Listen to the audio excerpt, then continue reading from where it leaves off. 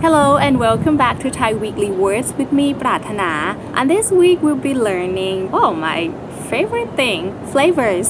เค็ม salty การทานอาหารเค็มมากเกินไปไม่ดีต่อสุขภาพ Eating too much salty food is not good for your health หวาน sweet เค้กชิ้นนี้หวานมาก This piece of cake is very sweet ขม bitter เด็กๆไม่ชอบอาหารรสขม Children don't like bitter food.